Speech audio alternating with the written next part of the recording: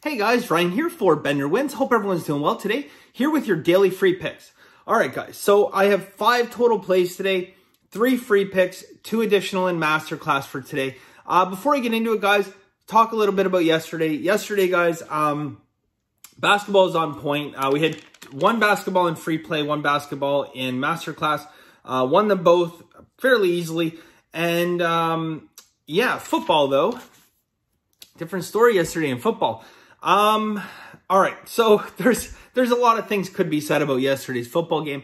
I don't think many people saw that result, especially at halftime. 17-0. Yeah, I would have believed 17-0 at halftime. As a matter of fact, I'd say, yeah, 17-0 sounds about right. Not for Cincinnati, though. Not for Cincinnati, okay? Look, we had the under in the game, guys. It looked like it was an under game. It really did, the way it kind of played out. But, you know, I know some people messaged me, and I kind of agree. You know, pretty miserable pass interference call at the goal line that might have cemented our win. There's a few people that say, you know, hey, that was pass interference. I think it was pass interference. And others say it absolutely wasn't pass interference. But the reality is, look, 3 turnovers in the first half, resulting in 17 points. You know Pittsburgh eventually is going to get some points. So, I mean, at that point, I see 17-0. And yeah, it's looking like it's under. But I don't know. I guess it wasn't meant to be. But I will say something. It reminded me of something when I'm watching Juju Smith-Schuster do his little dance on, you know, on the other team's logo in the middle of the field. So, I mean, what are my thoughts on players doing that? Okay, look, I played hockey. I played a very high level of hockey, guys. I never quite made the NHL, but I played a high level of hockey.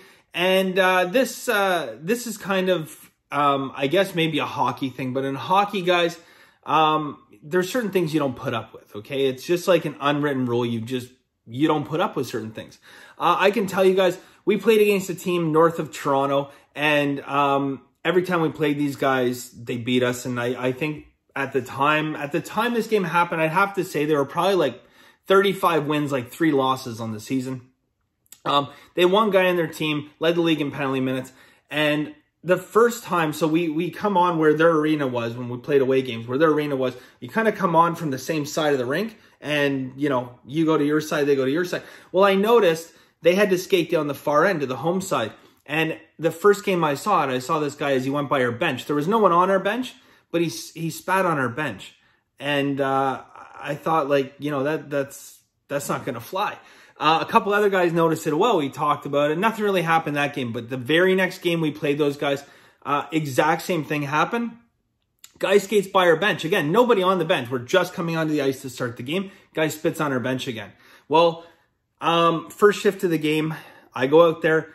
Puck goes deep. He goes in the corner. I go in and cross-check right here. I don't know, 9 or 10 stitches. It's the only time I've ever been suspended for 5 games. It was the longest suspension of my life. Actually, I've been suspended a few other times for other various things. But look, the reality is, whether he knew why he got that cross-check or not, I don't know. But you know what? I'll tell you something. He was lucky because I was actually going for his teeth and I missed. So, bottom line, guys, in hockey, disrespectful things like that, you're getting your comeuppance. And look, I played a little bit of football, but I didn't play enough football to really understand, you know, the kind of code behind it. But to me, guys, I have to think that Cincinnati is watching this clown go out and dance on their logo and, you know, post his stuff on TikTok. And obviously they're on a 2-game losing streak. So, you know, how his teammates don't grab him and say, bro, we just lost 2 games in a row. What are you doing? Okay, what are you doing? Because in hockey, I will tell you guys, and those of you guys played a high level of hockey, you'll know exactly what I'm talking about. You know what? When you're winning, the dressing room is jovial and everyone's happy and you're doing your thing. But I'll tell you, when you're losing, when you're even a couple game losing streak, you know, and you're mouthing off or you're acting like a fool or a clown, your teammates will sort that out. Your coach doesn't have to. Your teammates will sort that out, whether it's, you know, done in private by a team captain, pull you aside and say, you know, smarten the hell up. Or, you know, if you get a couple guys that just, you know, they give you the look And you know what it means, right? So I don't know if that's a thing in football, but how his teammates don't go to him and say, man, we lost 2 in a row. You know, what are you doing? Why? I don't get it. I don't get it. So anyways, guys, look, the bottom line is okay, I want to say one more thing. That team, guys, that we played, I got a 5-game suspension. Came back. I knew this guy was going to fight me next time we played, and somehow, through the grace of God, he didn't, because he would have cleaned my clock. There's no question about it. But here's the interesting thing, okay? Every time we played those guys, played them 2 more regular season games before the playoffs, guys. Every time we played them, we smoked them, okay? We came out and that game was like circled on our calendar. It's like, we're going to whoop the shit out of these guys. And the coolest thing was we met them the second round of the playoffs and knocked them out 4 straight. This is a team that ended up losing only about 10 games out of 80-something games all year long, including like their playoff run, okay? This is the motivation sometimes that teams need. And I just don't understand why other teams are just willing to give it to them, right? So anyways, it is what it is, guys. We won basketball, we lost football, so let's move on to today. Before I get in today, guys, really quickly, I want to do another question and answer. This question, guys, comes from Johnny Patino. So Johnny P. All right, Johnny P. Good question, okay? And this is a question I think a lot of people, as they're getting into sports betting, you know, they're asking these questions, and they're really, really good questions. So how should I base my bankroll? Should I base my bankroll on my income, or basically what I feel like I can lose? Good question. Guys, bankroll, especially, you know, when you're starting out, bankroll has to be your money on the side, okay? The side money, it's what you feel you can afford to lose, okay? And I always say, guys, look, never, never, never bet on credit, guys. I've seen through other people the results of what happens to people who bet on credit and cannot pay. You know, I've heard all kinds of things, okay? You know, people say, oh, you know, I've known my bookie for years. He's a good friend of mine. You know, he has me over for barbecues and all this stuff. Yeah, you're putting money in his pocket. But believe me, okay, trust me if you don't believe anything else I'm telling you. If you think your bookie is your friend, wait till you don't have the money to pay him. And you'll believe me, he was not your friend, okay? So it's so important that you do not bet on credit. As for how much you should base your bankroll on, look, I'm a big proponent of adding to your bankroll, okay? You know, it has to be, you know, what you can afford to add after everything else is taken care of, okay? So what are we talking about, guys? We want to take care of our, you know, our mortgage, our car payments, our food bills, all our other bills. We want to set a little bit aside so we can, you know, we can enjoy life. We can, well, at some point we'll be able to go out again into the public and do things, but that kind of stuff. Then look, you got to put some money away for savings, okay? Like, you know, the rainy day fund, because, you know, hey, it's raining out these days, isn't it?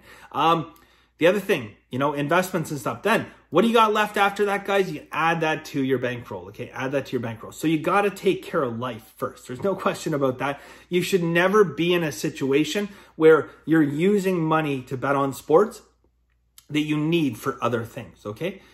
Even professional sports bettors, guys, we have a set aside dedicated bankroll that most of us have grown over years. Some people might have some backers, but you know, most of us have stuff we've grown over many, many years. And at the bottom line, guys, we're never taking from, you know, what we actually would need to, you know, cover our commitments, et cetera, et cetera. Okay. So, you know, with a professional, guys, you're adding to your bankroll now because of sports betting wins. You know, you're not adding because of your job, but, you know, so many people are in such a rush to like grow their bankroll as fast as possible, but it doesn't have to be that way, right? It's like, you know, people do those pre-authorized payments into the mutual funds and stuff like that, right? Every single month, the bank takes $25, they take $50. Do the same thing with your, you know, with your bankroll, right? Like just, you know, you don't have to have a separate account, but go out and, you know, figure that, hey, I can afford to add $50 or I can afford to add $1,000 a month, whatever the case may be in your current situation. I can afford to add this on.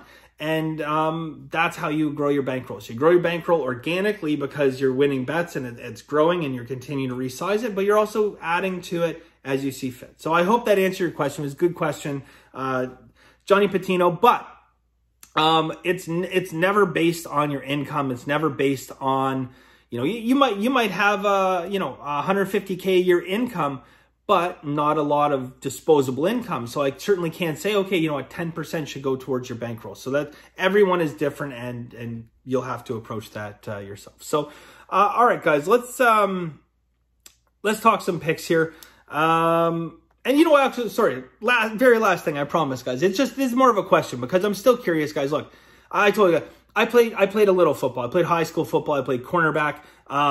Was not a great football player and never really got into it. And football's not that big in Canada, okay? So I don't completely understand the culture. So maybe my hockey reference that I gave you guys earlier, maybe I'm out of line. Maybe like that's something, hey, you do that in football and it's okay. I mean, I don't think that's the case. But if anyone here has played like a high-level competitive football, whether like we're talking like Texas high school football or we're talking like, a higher level in terms of college ball, let me know. I mean, I don't know. Maybe I'm speaking out of turn here because I know for sure something like that wouldn't fly in hockey. I just don't know in football. So maybe I'm offside. Maybe I'm right. I don't know. But let me know if you guys have played some higher level football. All right. 3 plays today, guys. First one, guys, in college basketball. Okay, college basketball, guys. I have two college basketball plays today. I have one for you guys, one in Masterclass. Both of them are added games. Added games, guys. You can find those because they're like the 6-digit game indicators as opposed to the 3-digit ones. This game, guys, Abilene Christian versus Arkansas. Yes, Abilene Christian versus Arkansas. And some of you are going to say, who's Abilene Christian? ACU, guys, Abilene Christian University versus Arkansas. We are going over 140.5 points, okay? So over 140.5 points. Next, guys, we are going to NCAA football game, guys. We have Central Florida, BYU.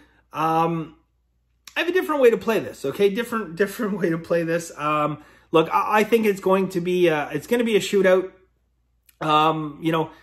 Yeah, there's a little bit of wind. I mean, I don't think it's going to stop these guys, to be perfectly honest. We're talking like 11, 12 mile an hour wind, 20 mile an hour wind, different story. But, these guys are going to put up points, guys. But the way I'm going to approach this game, I'm going to take the 2 team totals in this game. Okay. So Central Florida going to go over 34. Okay. For 1 unit. So Central Florida over 34, 1 unit. And then we're going to go BYU over 40.5 for 1 unit. They're both minus 110. I'm just going to take them how they sit. I was toying with the idea of actually buying the lines up and us getting some juice on it. But you know what? Where the totals are right now, I think it's good value. And I'm okay doing that. We'll just pay the minus 110 and we'll take it at its current point. So again, guys, we're just going to take both team totals in that over 34. So UCF, so Central Florida, guys, over 34, BYU over 40.5, 1 unit each. Okay, so let's hope they get into a massive battle and put up a huge total. And that's it, guys. So if you're interested in Masterclass, guys, benderwins.com. I have an NBA play for you guys today. I have another college basketball play. And yeah, that's it for today, guys. So thank you very much. And as always, have a very lucky day.